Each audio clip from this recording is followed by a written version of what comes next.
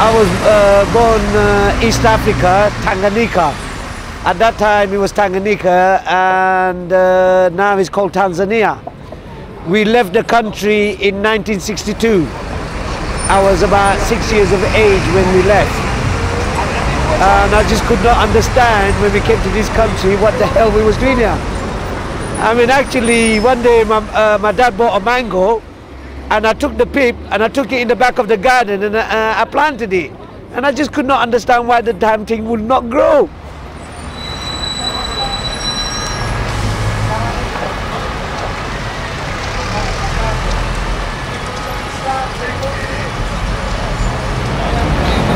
My parents, they were very loving, especially my mom. My mom had 11 children. My dad, he never ever borrowed money of anyone. He never had a debt. He was very religious, pious, and very strict as well. He made sure that we was disciplined, and we made sure that we had mannerism and we respected the elders.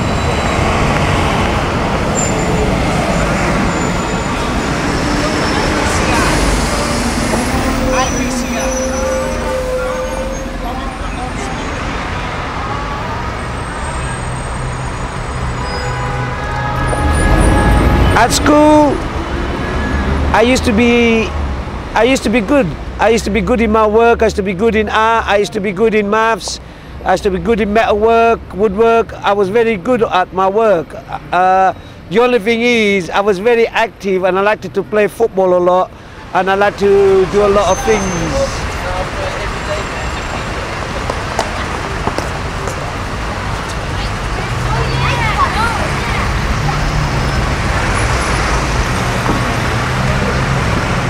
Well, I used to get in trouble fighting, but fighting was always because it always came to me.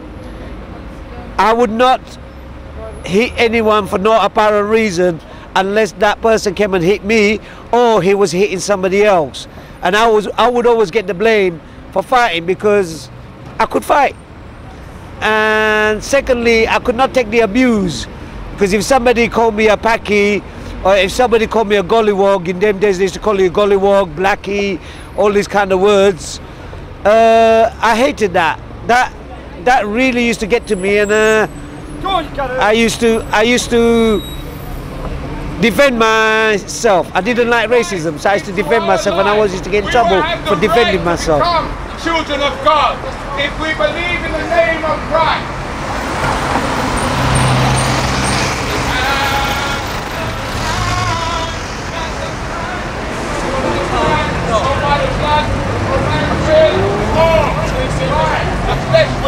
But by the will of God, and this is the beautiful thing that I used to bunk off a lot. The reason of bunking off, because I didn't get no evening time with my friends, because I'd be working in the evening, whether it was in a handbag factory or whether it was in a house. But because of this, I missed out a lot of schoolwork. But I was clever enough to go and take my exams and sit down in all my exams. You know when Christ comes that he was the Son of God, and this is why we have in this time confusion, because man is deciding to believe that Christ is not the Son of God, that he did not come into this world. When I left school, I was working as a mechanic, doing an apprenticeship. I was quite good. One day, I decided to drive one of the cars, the pickup truck, to a friend's house, and I didn't have a license, and I got caught by the workplace. That took the pickup truck, and I got the sack. Without Christ, how can we reach God? Without Christ, how can we reach God? Without Christ, how can we reach God?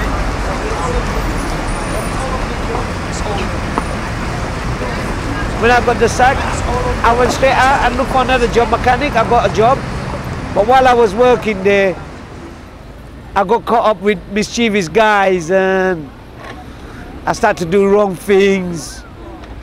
start to smoke cigarettes, start to smoke a bit of weed, but these mischievous things got me into trouble. I know that Christ is alive. Hallelujah. What it is, maybe I was searching for freedom because of the freedom, lack of freedom I didn't get when I was young. So I started to smoke spliffs, I started to abuse the system, start to go night clubbing, start to go around places, womenizing, wearing nice clothes. And to wear nice clothes and to go night clubbing, you needed money. And you ended up becoming a criminal because you end up mixing with certain people who was criminals, and you end up doing what they was doing.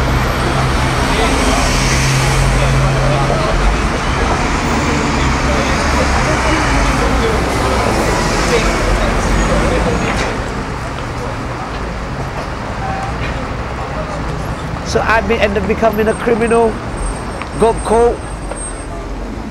One day, ended up in Boston, and I served my time. And when I went into Boston, I became a bigger criminal. What can I say? You know what I mean? I learned more about criminality in Boston than what I knew outside. I think if they would have put me in Boston, and if they would have put me like in a detention where I can go home and come back and something like that, maybe I would have learned all the tricks of the trades. So when I came out of Boston, I had more friends who were criminals. So I became more of a bigger criminal. So I got caught again, and I went inside again. When I was 22, 23, I did my last sentence. After that, I never went inside again. But it didn't stop me from criminality. I just became more of a clever person. And I was with more bigger boys. And they were more clever. And these bigger boys are those people who are at the top. They are the rich people. And they know how to do a crime without getting caught. And if your religion believes in God, you are doing good. Now it doesn't mean to say that when Christ comes I got married to an English woman, and I spent my time just as any English person.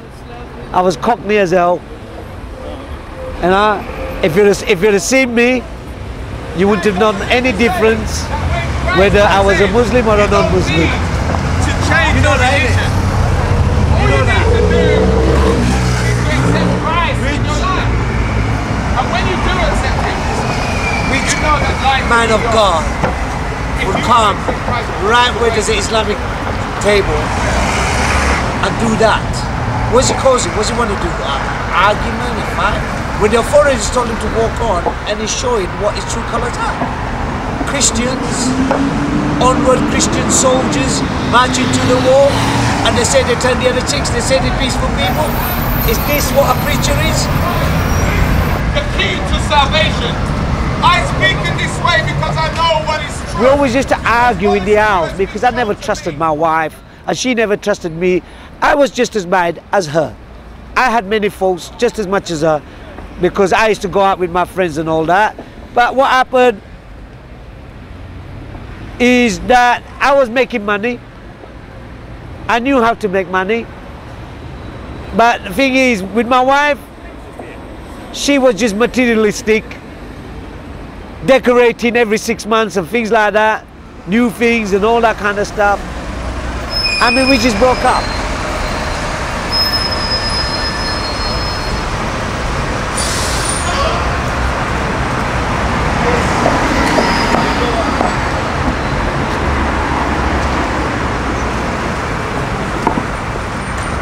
And I did try to keep the marriage going. You know what I mean? I know I wasn't a perfect husband, but I had room to change. I know I'd made mistakes. I know I did things wrong, but that's a mistake, and a mistake should be forgiven. But the thing is, where I found it such loneliness and that, I ended up taking crack. And I was on crack for 2 years. A long time ago, 2,000 years ago, Christ gave his life in order that we may get life through him. That life he had his blood spilled for us. And that blood now is all my household goods, I sold up everything. There wasn't even a carpet left. There wasn't even a mattress left. I didn't even have a kettle. Nothing left in the house. But when I got very rough, before I start selling the stuff, I sent my daughter to my sister's house, and I sent my son back to his mum. That Christ is the Son of God, and that he came into the flesh. He has been in the world now, and they have been in the world since Christ has come out by the truth of God. I was getting really bad. I was spending sometimes £2,000 a weekend, but because I had good friends at the high places, I could get money very easily. I could make money very easily. So it was very easy for me to buy crack. I didn't have to go and mug people or go to burglaries and things like that. Money was just rolling when I needed it. I could do people a favor and they would give me money. Small heat.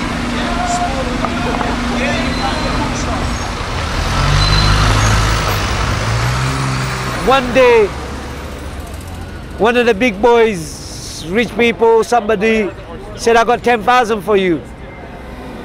So when he gave me the 10,000, I said to myself, is this going to be my death? Or am I going to get out of this?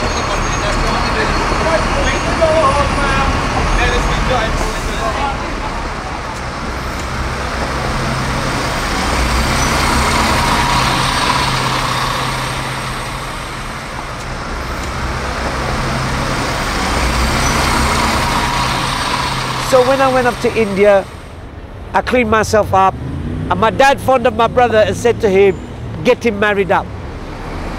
Find him a wife. Because he needs a wife because he's got children.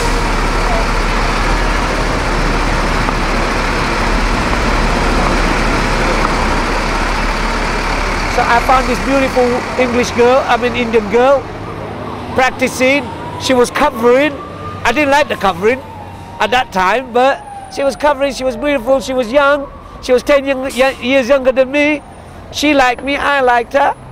I thought, yeah, that's good. She was a virgin, can't be bad, you know what I mean? I says, well, Bob goes, your uncle. Let's get on with it.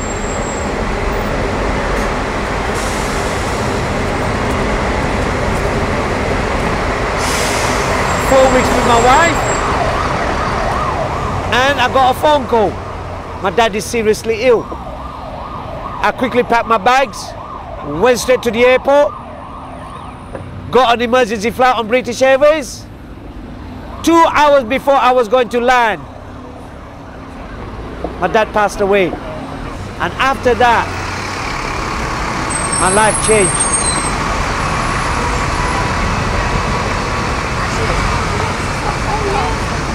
I'm not a greedy person anymore. I'm not running after money.